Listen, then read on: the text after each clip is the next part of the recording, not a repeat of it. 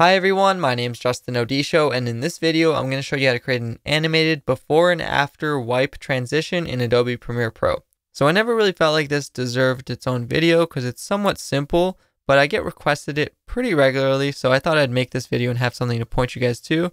And there's two ways that I like doing this effect to showcase any type of before and afters, especially for something like I do where I do tutorials where there's going to be a before and after effect. So let's say you have your original clip on the timeline and also you have your after clip. In my case, it's the same exact clip because I like to showcase different Premiere Pro effects.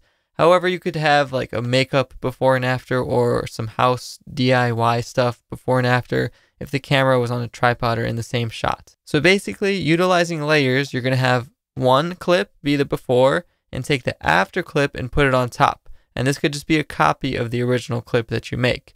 Now on the after clip, it's going to be different than the original. So let's say I had applied some type of effect. In this case, I'll go to the Lumetri color panel and I'll apply one of my cinematic color LUTs. These are available on my website.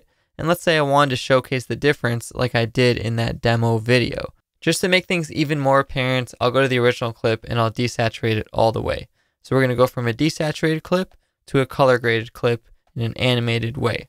So way one, and a really simple way, is go to the effects panel, open up the video transitions and find the wipe transition.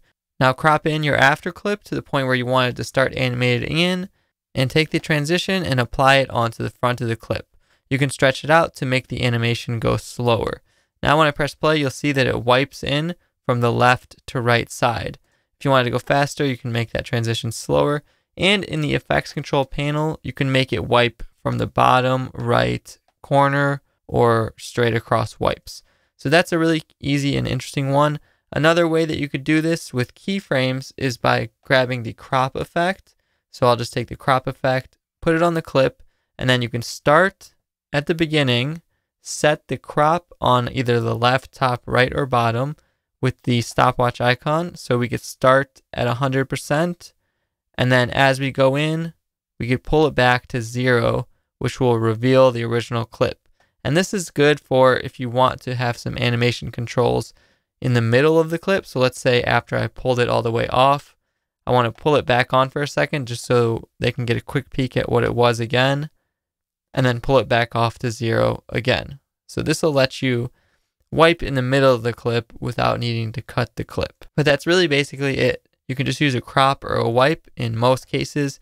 And if you really want to get creative with it, any video transition will work. So if you guys enjoyed this video, make sure you leave a like on it below. Let me know what you thought in the comments and subscribe to my channel so you don't miss any of my new future videos. You can follow me on social media at Justin Odisho, like Instagram. If you want to catch the live streams, reach out to me and more. And once again, thank you guys so much for watching, and I'll see you next time.